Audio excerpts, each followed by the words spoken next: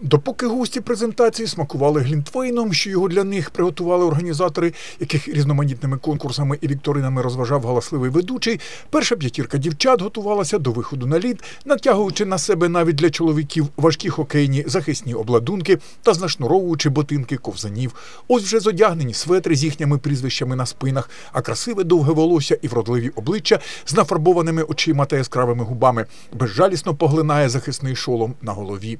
Далі рукавиці, ключка і гайда на ковзанку. Президент Федерації хокею шайбою міста Олександр Лаломов також помітно хвилюється, хоча у своїх підопічних та рівні їхньої підготовки впевнений. Уровень підготовки ще не зовсім совершенен, але тим не менше. Многие пришли с фигурного катания, кто-то пришел с пятиборья. Ну а уровень вы сейчас увидите на льду, ведь это не мы за них катаемся, а они сами все покажут.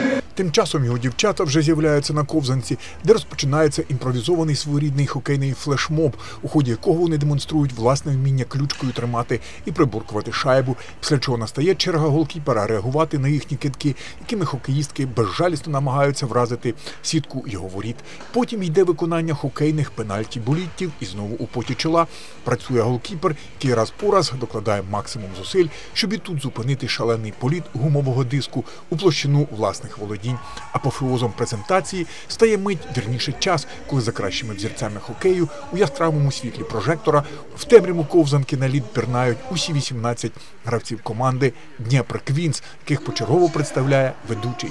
Звісно, останніми у відповідності до подібних шоу перед усіма з'являються президент клубу Тетяна Ткаченко і президент Федерації хокею міста Дніпропетровська Олександр Лаломов. Вони вітають дівчат, уболівальників і дають дорогу у життя команді, з якою пов'язують надії з розвитку жіночого хокею шайбою не тільки в регіоні, але й державі. Вони твердо переконані в тому, що спільними зусиллями їм вдасться спростувати тезу про те, що цей вид спорту не тільки чоловічий, адже дівчата знають і вміють чим брати.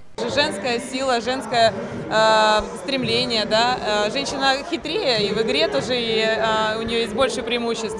Но мы ничего на самом деле не хотим доказывать, мы просто занимаемся спортом и хотели бы добиться спортивных результатов.